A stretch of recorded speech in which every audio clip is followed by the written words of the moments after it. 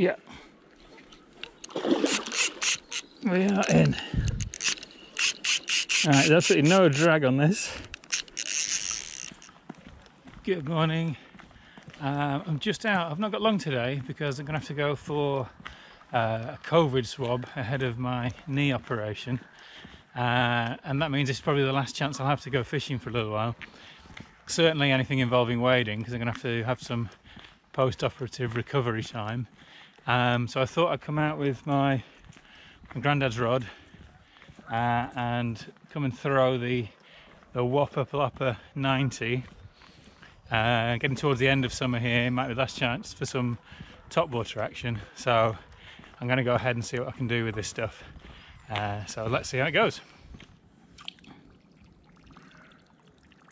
Let's see if we can get that idea of that ideal pace to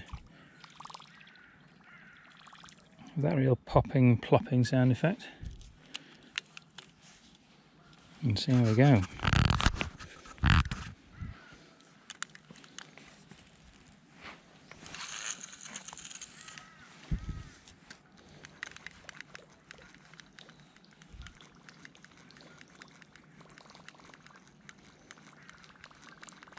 I was a bit concerned that because this really old Pflueger reel that I've got,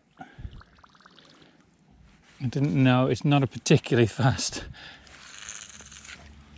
gear ratio, so I was just concerned about getting that cadence of that lure just right, but actually it's totally fine.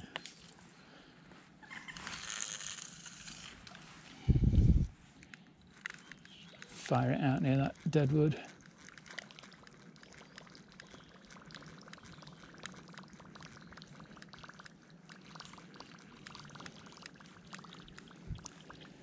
It might be a little bit cool for some true topwater stuff just at the moment.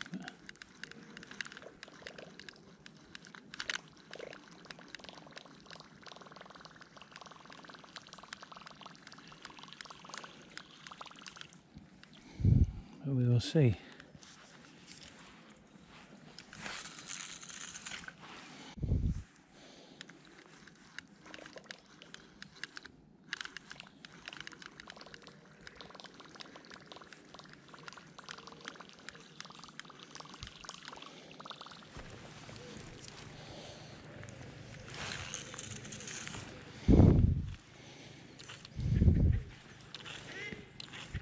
So this reel has no free-spool mechanism,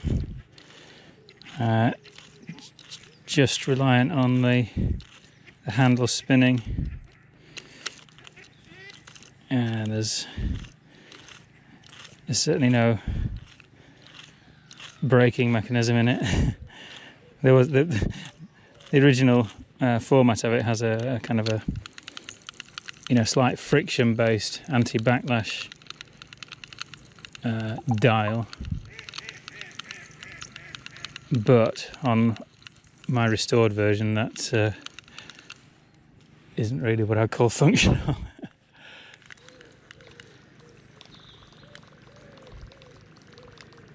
I managed to get most of the parts that I needed, which, considering the age of the reel, is astounding. But I haven't come across the backlash mechanism yet. Whoops, God, nearly fell in.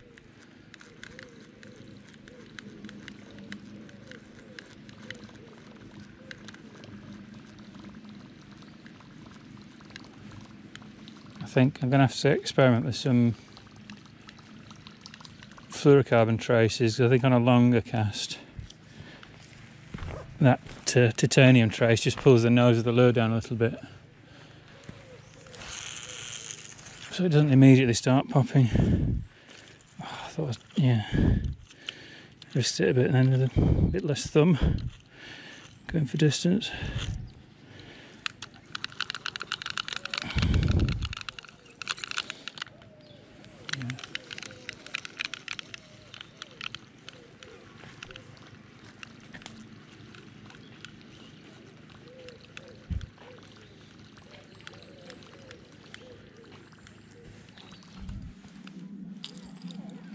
So here we got here just a fairly shallow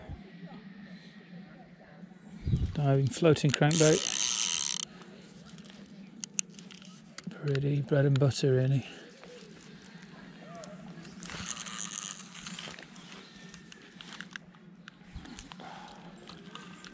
Good thing about it floating is it lets me get the backlashes out, he says, hopefully, without it snagging on the bottom.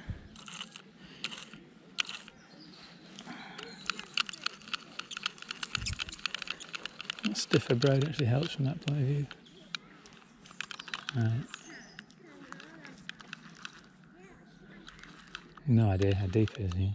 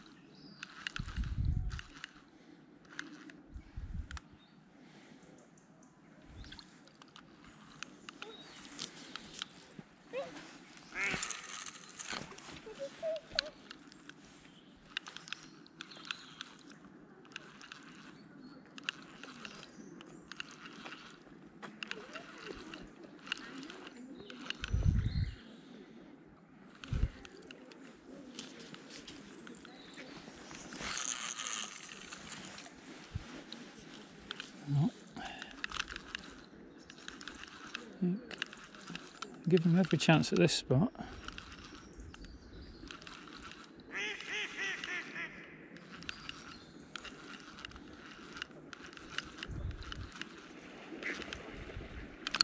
Oh, yeah. We are in. Alright, there's absolutely no drag on this.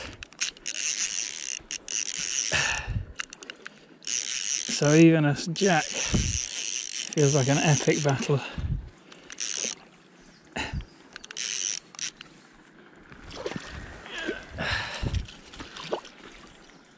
There we go. Yes! In the net. Right, let's get the mat out. Stay there, sunshine.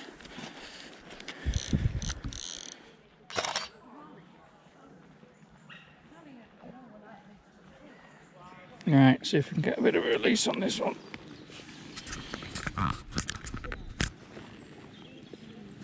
Alright, fella.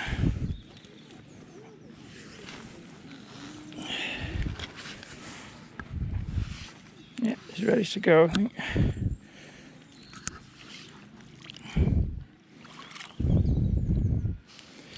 Just make sure his jewel's out of the net.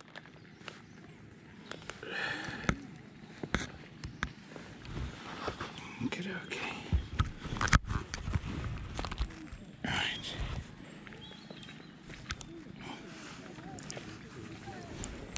What kind of fish is that? It's a pike. Pike? Yeah. Wow. Did you expect to get them in here? Or? Yeah, that's what I was after, really. It's a decent size, isn't it? It's good fun on a little rod, yeah. Go on, fella, off you go.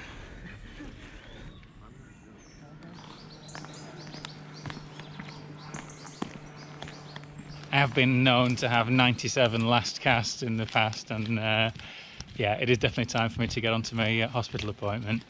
But just, yeah, fantastic bit of excitement for a very short session, snatched just ahead of having to go in and not being able to fish for a little while. So yeah, brilliant fun on my Grandad's rod and reel. So yeah, hope you enjoyed it too, and we'll catch you on the next one. Back of the car now, sweating, out of breath, late as usual. But if you enjoyed this, do remember to click subscribe, and then also click on the notifications bell and select all notifications. That way, the next time something like this comes up, YouTube will let you know. So yeah, cheers, thanks a lot.